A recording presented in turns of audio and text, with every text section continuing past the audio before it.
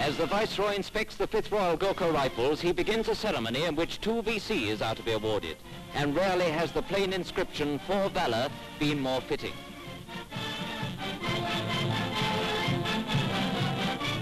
This is the family of Naik Agan Singh Rai.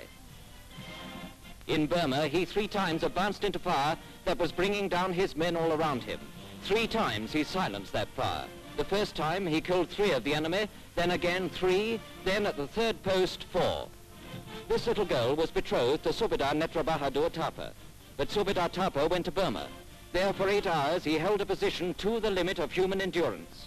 In the end he fell, still fighting.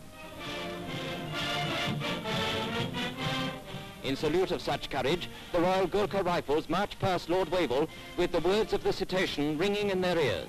His valour and devotion to duty will ever remain an epic in the history of the regiment. The little girl takes back a medal and a great memory, while the other hero's family watches, knowing how bitter the loss would have been to them had their boy not been there to see his glory.